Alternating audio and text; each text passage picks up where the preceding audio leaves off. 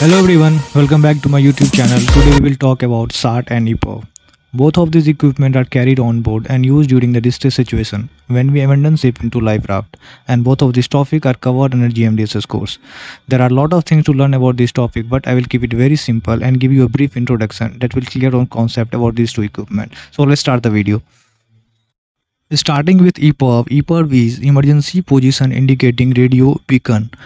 So EPIRB helps MRCC unit, the shore authority, you can understand in a simple way, to determine the position of survivor and the survival craft during search and rescue operation. So I will elaborate it. What is this? So what basically EPIRB does, when you are in a life raft, you have nothing to inform shore authority that you are in life raft, your life is in danger, you are in distress situation. So you switch on the EPIRB, and EPIRB send the signal to satellite, and these two satellites are called COSPA satellite. So this signal that you send are received to satellite COSPA SAT, and that satellite is sent to LUT. LUT is a local user terminal, and then from local user terminal it goes to MCC, from MCC to MRCC. These all are the institute or authority, shore authority, that receive your signal through satellite, and finally it goes to search and rescue unit from MRCC. So finally the information goes to search and rescue unit, and from there the search and rescue operation starts. So this is the basic use of EPIRB. In a very simple language I elaborate you. Now let's know about the carriage requirement of EPIRB. For Indian registered vessel, 2 EPIRB required to be carried on board, and the foreign registered vessel only 1 EPIRB required. And EPIRB also need to be tested each month. This is the requirement. You need to test the EPIRB each month. There is a test button in EPIRB, and once you press the test button, it will be tested and automatically get switched off in 59 seconds. So you need not to worry when you press the test button. So this is the basic use of EPIRB.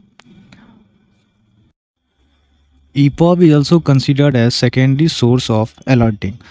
So why secondary source of alerting? Because you are in a situation where you don't have any equipment to alert the shore authority that you are in distress. Then the EPIRB will do the work of alerting. So it is also considered the secondary source of alerting. How it will alert, I elaborated you already.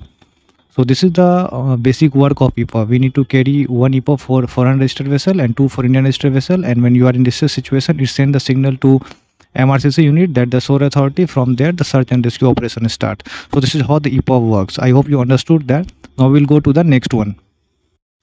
Now let's know about the SART. SART is search and rescue radar transponder. And what is the difference between EPIRB and SART? Let's know about it. See, in EPIRB you switch on the EPIRB, EPIRB send the signal to satellite, and from there the search and rescue authority get informed through the various channel, and search and rescue operation start. But in SART this is not the way. In SART, once you switch on the SART remains in the standby mode, because it need to be triggered by any external source. What external source? Once you switch on the SART, it remains in the standby mode, and if there is any vessel during the range of 5 to 8 nautical mile, then in the X-band radar of that vessel your SART signal will be visible, like 12 dot if very close, then 12 arc if very close, then 12 concentric circle in X-band radar. So once it is intercepted by the X-band radar of other vessel within the range of 5 to 8 nautical miles, then our SART becomes activated.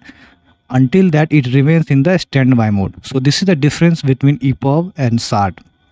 Once the SART is activated and it intercepted by the X-band radar of any vessel within the range of 5 to 8 nautical miles, then we will receive the audio and the light signal. So when we are in life raft, we switch on the SART, it got intercepted, we will receive the audio and light signal. Then we will understand, yes, there is some vessel within the range of 5 to 8 nautical miles and it intercepted our SART signal. So this is how that vessel will come to us, as it will get closer to us, our signal, audio and the light signal will becomes continuous, and in his X-band radar the dot become the arc, then arc become the concentric circle as we come closer to the survival craft. So this is how SART works. SART also need to be tested in a month. We need to test SART. This is the requirement.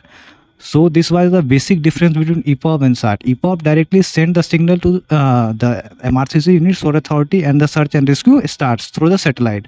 But in SART, you switch on the SART, it remains in the standby mode until it gets intercepted by the X-band radar of any vessel within the 5-8 nautical mile range, and then the process starts, as I said you earlier. So this was the basic difference between SART and EPIRB. I hope things are clear now. I kept it very simple and I gave you the all basic information regarding the SART and EPIRB. If you have any doubt and if you think anything can be added, please comment there. Thank you.